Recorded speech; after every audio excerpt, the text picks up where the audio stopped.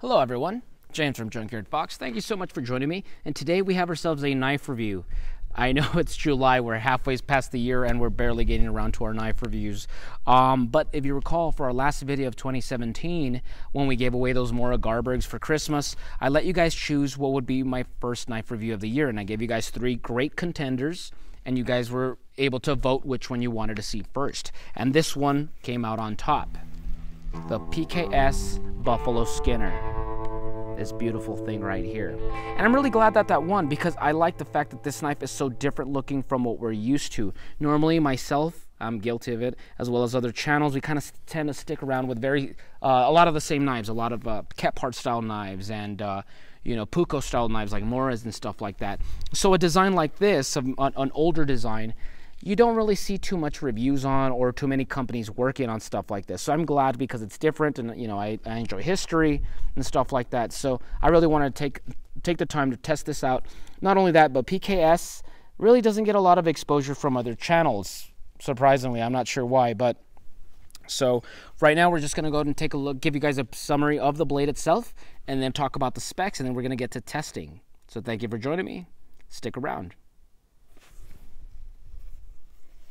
Okay, so let's get the specs out of the way. This blade is made out of 1095 high carbon steel with the blued finish, Scandinavian grind, 90-degree spine. Now the handles are made out of walnut. Now recently the Pathfinder knife shop kind of renovated their look, kind of got a new look called Dirty by Design, and they have a different look. They have a forged finish look on the handle, I'm sorry, on the blade, and the handle's made out of a different type of wood. This is the older version, so I don't have access to the new one. This wasn't sent to me. This is something I bought for myself last year. Now you can purchase this knife, you know, it's made here in the United States. Now, in case you want, I do believe I paid about $75, going on 80 bucks for the knife itself. But if you'd like, you could get yourself a sheath. And this sheath right here is just leather, just very simple. And I very much like this. I'm very much a fan of just simplicity when it comes to sheaths. I don't even like a ferro rod loop on my sheaths. So, nice leather. Fits in there very snug, and there's a little drain hole here in case, you know, it gets wet or whatever.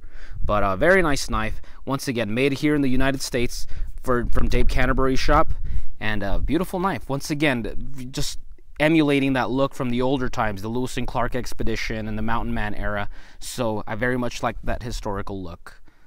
So let's get to testing. Now, first things first, this is designed to be your modern belt knife for, you know, bushcraft activities, stuff like that. So, as usual, we're gonna have to do the one-stick fire, see how it does with batoning. And honestly, I have no fear on that. I've batoned with this knife before with that Scandinavian grind, that 1/8 inch thick blade with the 90-degree spine. It's gonna be able to just do your one-stick fires very easy. So let's go ahead and put that to the test. Let's get started. Now, for those wondering, this is cottonwood. Cottonwood is not a very hard wood, but it's kind of an abundant wood in this region. You know, we don't have a lot of trees here. And it's very good cooking wood as well.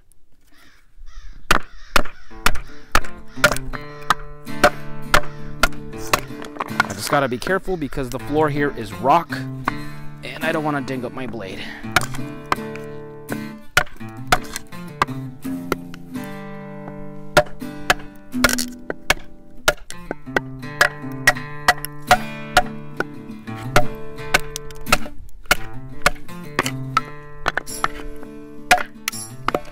Stubborn piece of cottonwood, and so you can tell it's very knotty in there.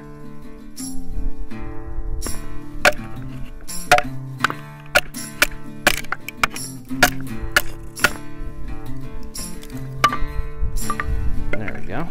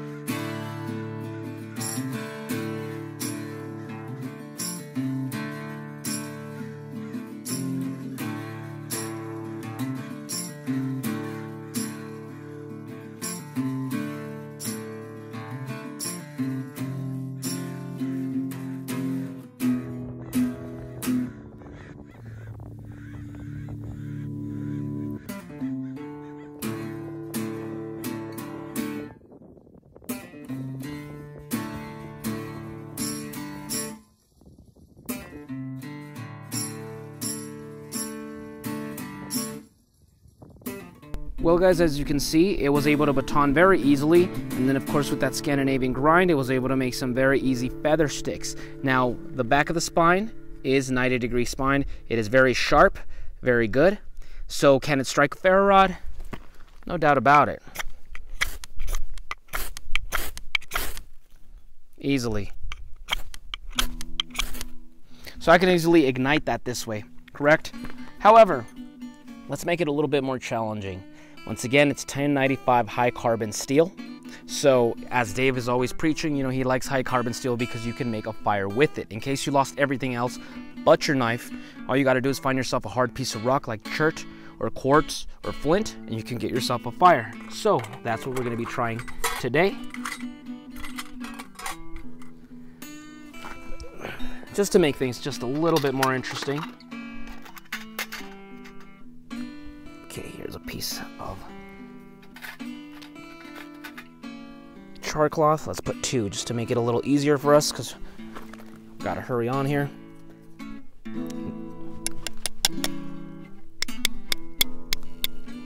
Here we go.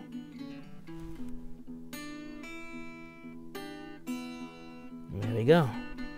Just using the back of this spine. Let's put this away.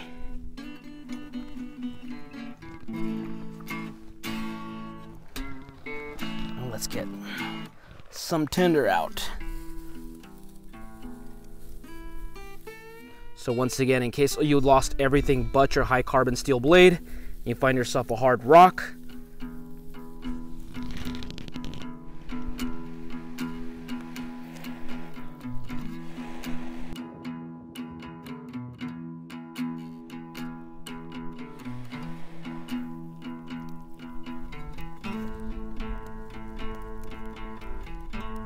Success.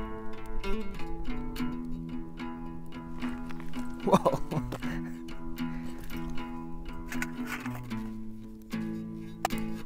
Well, as you could see, it was able to baton and feather stick just fine. It was also able to strike a fire, not only with a ferro rod, but just using it as a flint and steel method because of its a high carbon blade, and it worked just fine as that as well. And now we have ourselves a rabbit that we purchased at a nearby farm, and we're going to use this to butcher, as the name of the blade, as the design implies. We're going to test it out, butcher this down, quarter it down, and then we're going to cook it for lunch. So let's see how that handles.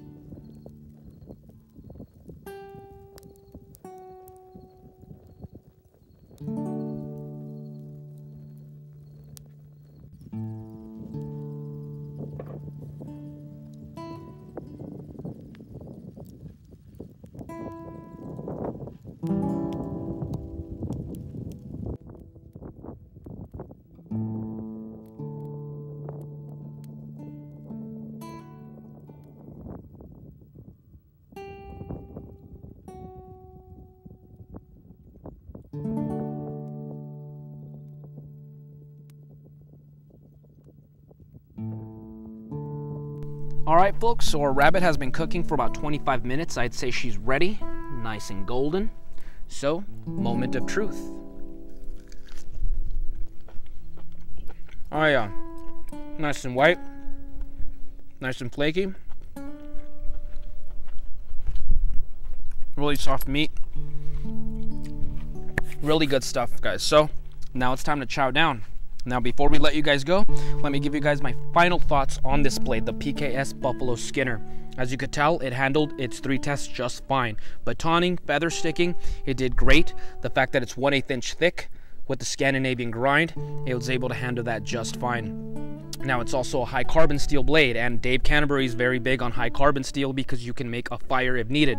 If you lost your pack hiking and the pack fell over somehow, and you're away from all your amenities and you still have your belt knife, you could still make a fire finding a flint rock, a chert, quartz, anything like that, striking it, and you can get a fire going. And then last test was, of course, butchering game. As the name implies, Buffalo Skinner, this design would lend itself very well to game processing larger game, elk, deer, buffalo. We don't have that right now, so we just got ourselves a little rabbit to enjoy, and as you could tell, it did very great. It just sliced very good.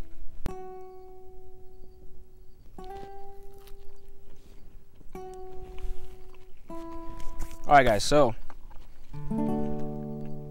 final thoughts on the PKS Buffalo Skinner.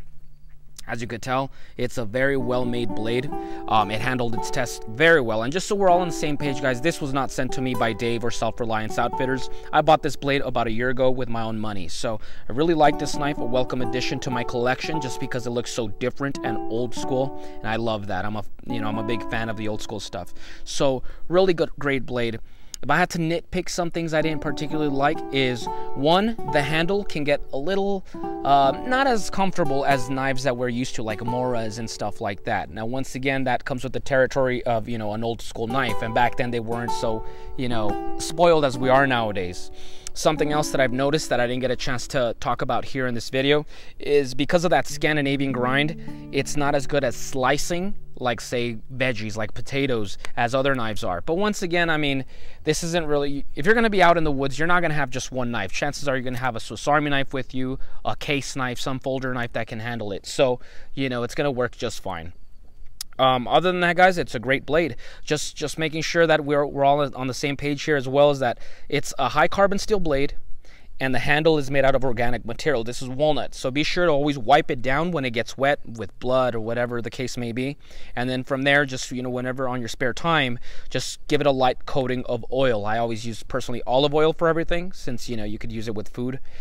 And that's about it. So great knife. Now we're just going to enjoy our meal here and enjoy this beautiful summer evening out here in the desert, West Texas. And if you guys like this video, go ahead and give us a thumbs up. And go ahead and comment below if you enjoyed this video. And we'll see you guys next week. Now go outside and get your boots dirty.